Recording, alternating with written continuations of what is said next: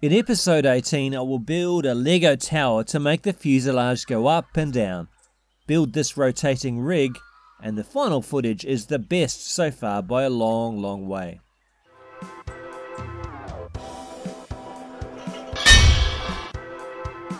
So I have this box of Lego from when I was a kid, and I attached a flat brick to the back of the stay with glue like that, and it will click into a brick that I glued to wire from a coat hanger. It's pretty durable, I can wave it around without it popping out. And I have this bracket from a mobile phone holder that has a small ball and socket joint on one end. The idea is that I can move it through all the angles in 3D space, and also I will create a little device to swing the fuselage up and down in a regular pattern. And I plan to create a little rotating chair so that I can swing the robot completely in a circle and move the angle with my knees while flapping the wings using my hands. So this is the circular wood, just carving out a space for a pivot using my high-speed rotating tool.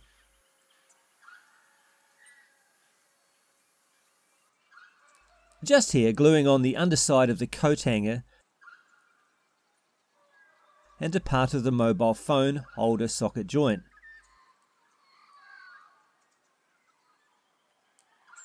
So I bought this little motor and gear set from the electronics store J-Car. When you attach all the gears, it steps down the motor from 1200 RPM to about 7 RPM. And I want a slow turn. So I built a Lego tower to mount my engine with a flywheel attached.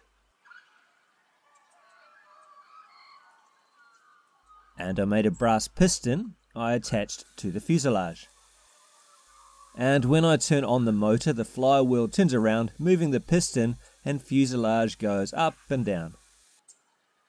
So the Lego tower was temporary. I have built a tower out of wood, and of course it works the same. And I wanted some sort of vertical tail, so here I am making one out of parts from the model Fokker E11 that I have. So I took it into the shed to film against the green screen. Here's the footage, turned right side up. The piston did catch in a way that was not too good. The problem here is that when I flap the wings it changes all the angles. Some angles it was okay, but it was kind of fiddly. So the next part is making the rotating rig. I will make it from an old swivel chair. Just to demonstrate how this works, the idea is that I can pivot the wood with my knees, so it will tilt in 3D space, and the chair rig will make it rotate in a circle. So first step is to attach the pivot of the old swivel chair to this piece of wood. And then I have attached one of the armrests to a pipe, which will act as a counterweight when it's done.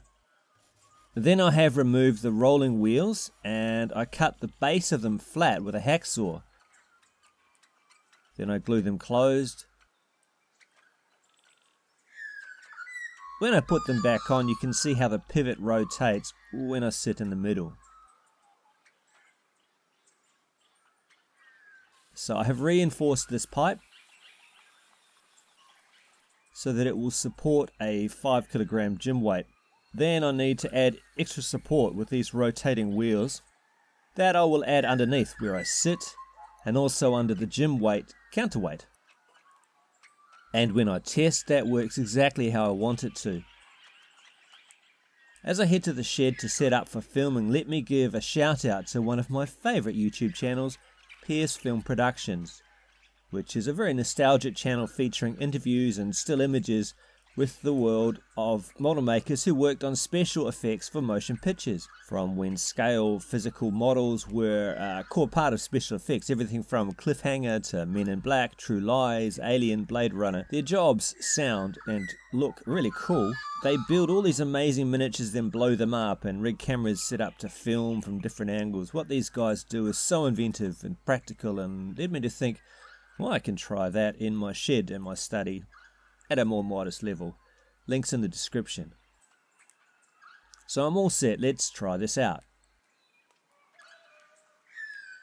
Alright, so I built this whole rig and I can see straight away that this is not really working. The piston keeps getting caught and eventually the coat hanger Lego block popped off the robot.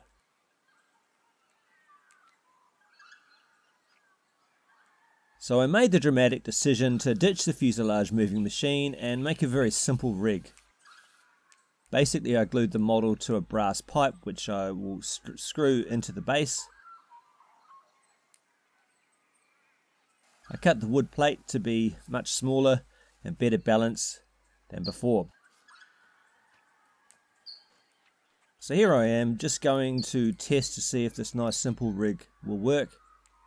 So just testing, the wings flap, I can move the angle with my knees, and that's actually, the movement feels pretty instinctive, quite natural.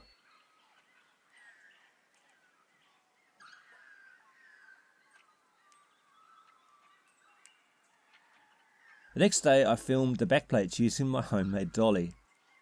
So I got this brilliant comment on my previous video from Michael Makemore, who says, "You can give the weight to the wing flap by going slower on the down push and faster on the upswing, slowing into the top position, similar to the timing and spacing of your hand while bouncing a basketball."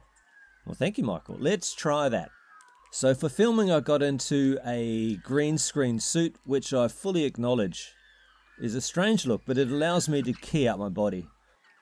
Alright, let's try out the variable speed movement. I know, Michael, I think I've done it backwards, faster on the down, slower on the upswing. A little bit of bobble, and I'm moving it back and forth with my knees.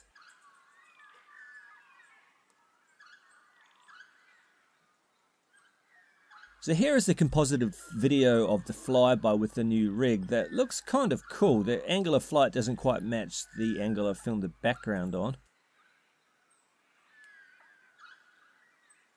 This is a 25-second motion shot. The movement here is the best so far. The background is just a looped tracking shot with a directional blur added. I've also filmed some video flying into and away from the camera but was not happy with the look. Decision, I will keep this rig. So there are two possibilities for the next video. Either I will demonstrate building two maquette models of the living machine. This one here is already finished. Or Andy Mecha has issued a bottle top robot challenge. He says, "I'm going to design a series of bots, droids, using mainly plastic lids. If you're up for the challenge, get building and send me your pics. I'll post them in my next video." Well, Andy, I accept that challenge. Well, I have this empty bottle that my wife gave me, which will be perfect for making a flying attack robot. I'm going to try speed build this time and make it using the same rig as the other robot, and then I have two types of robots flying off the airship in the short film. That's all for now. Go and watch PS Film Productions for some old school movie special effects stories, link in the description, or you can check out any of these videos from my own channel. Thanks for watching. Bye bye.